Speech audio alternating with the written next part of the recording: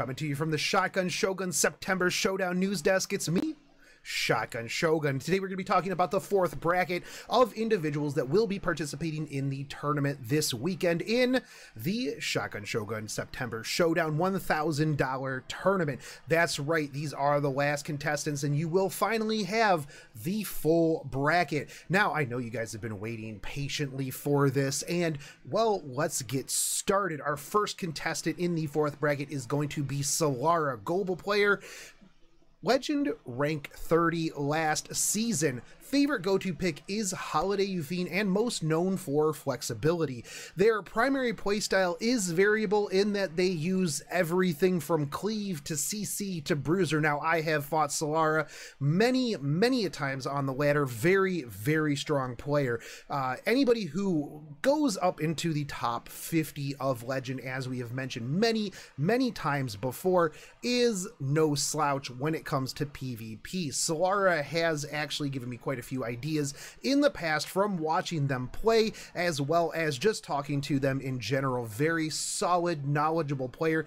And I really do like the variable playstyle. As we have mentioned before amongst other players, the variable playstyle is very strong because you don't know exactly what they are going to be drafting, right? Mid-draft, they can easily just shift gears into something completely different. Maybe you think they're going bruiser, all of a sudden, bruiser cleave, bruiser CC. Maybe you think that they're going CC or cleave, and then they switch it up into another mode. Maybe, just maybe, they'll bring out something that nobody has seen before. Very interesting prospect there. Our next player, though, is going to be Other, and this is a player who is representing the guild Bears Before Ho.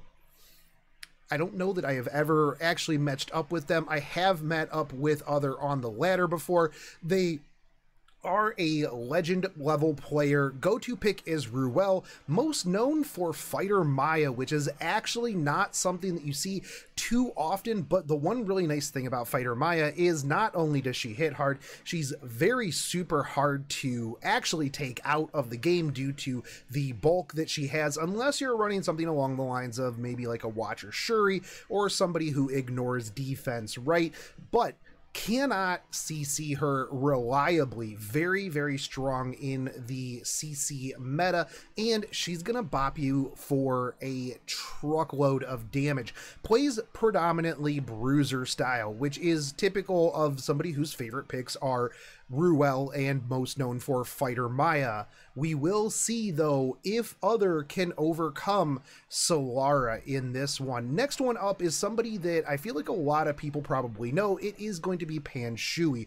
Global player, legend rank 86, very known for the Tempest Surin pick, which is his go-to and what he is most known for. Now, he does play bruiser variable a little bit, typically does favor the bruiser playstyle more often than not, but has an amazing Tempest Surin. I do believe that actually Panshui is probably one of the people who was on the cutting edge of the T-Surin lifestyle, the T-Surin meta. Was one of the people that I know was running T-Surin very early before she caught on, so has a very disgusting T-Surin. We will see, though, if he is able to pull that out or if it will be a targeted ban against him. But going up against Panshui is going to be Honjo. And one thing that I can already say about this is anybody who knows this guy knows that he has counter sets on just about everything. Counter sets on all units is what he is most known for, and those counter sets are pretty disgusting counter sets. Legend rank 61, favorite pick is Dizzy. Bruiser CC. Now, especially when you do run the counter sets on everybody, your Dizzy is your go-to pick.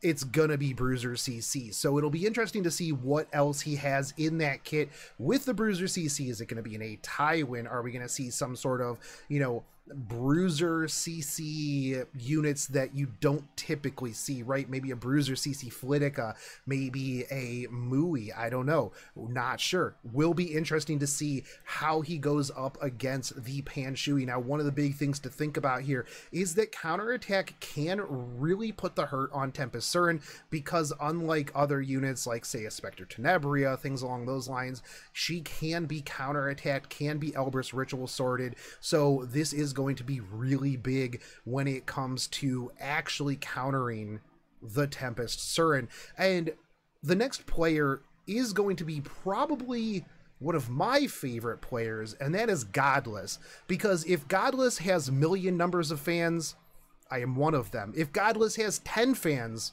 I am one of them. If Godless has only one fan, that is me. If Godless has no fans, that means I am no longer on the earth. If the world is against Godless, I am against the world. Global player, legend rank 70. Godless, very, very strong. Go-to pick, actually, Specimen says most people don't even know what he does, other than being one of the best units that Epic7 has ever created. But most known for apparently throwing, which I don't think is true, unless it is throwing people out of the ring after he has dumpstered them. He says that his primary playstyle is inting and sprinting, but I think that this is just Godless's way of taking and making sure that Jace is on the back foot. Jace, fleet player, global, legend 100. Now, I don't know if he actually landed at exactly 100, because if so, what a nail biter that one would have been. His favorite go-to pick on the ladder is he just steals Ruel, which is a pretty good strategy, actually. He's apparently most known for having hair, which is also a very solid, very solid attribute that Jace brings to the table. Unfortunately, for those people who are hairless, it is a little bit of a detriment going up against this monster of a player.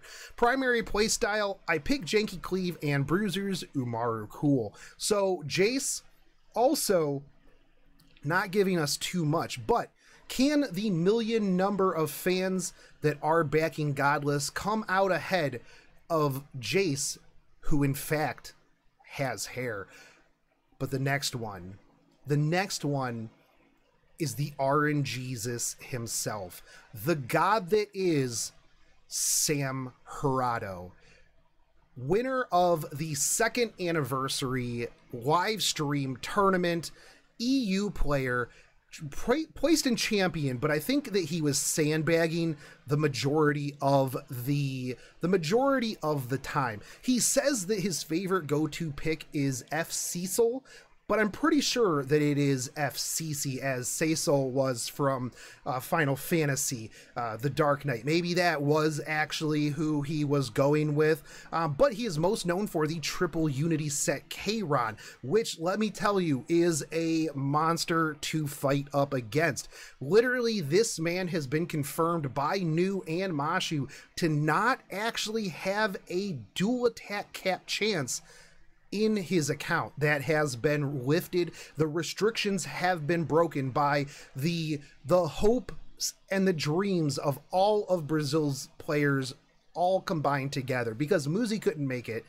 So all of BR's hope lies in this one man. We are going to see if this man can be RNG carried into the moon. He will be fun to watch, but he is going to be going up against Booty Pop Triple X, and he is the winner of the Champions Cup. Now, the thing with Booty Pop is that a lot of people have seen him play, but did he take the time in between the Champions Cup and the main tournament to hit the lab and come back with something completely brand new? We haven't seen Sam Hirado playing since the tournament, since the 2nd anniversary tournament, in a tournament so maybe he's been hitting the lab as well. Maybe he will come out with something insanely crazy, but that is all of the contestants in the last bracket. Now, we have all of the contestants. The bracket has been announced. Everything is coming down to tomorrow and Sunday. We will be starting the pregame around 1:30 EST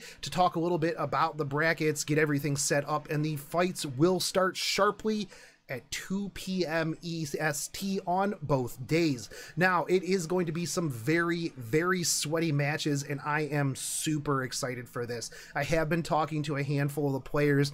They are already talking about ML Crow. We're gonna see some ML Crow, and it'll be interesting to see how people will handle this absolutely brand new unit that's going to hit this tournament scene.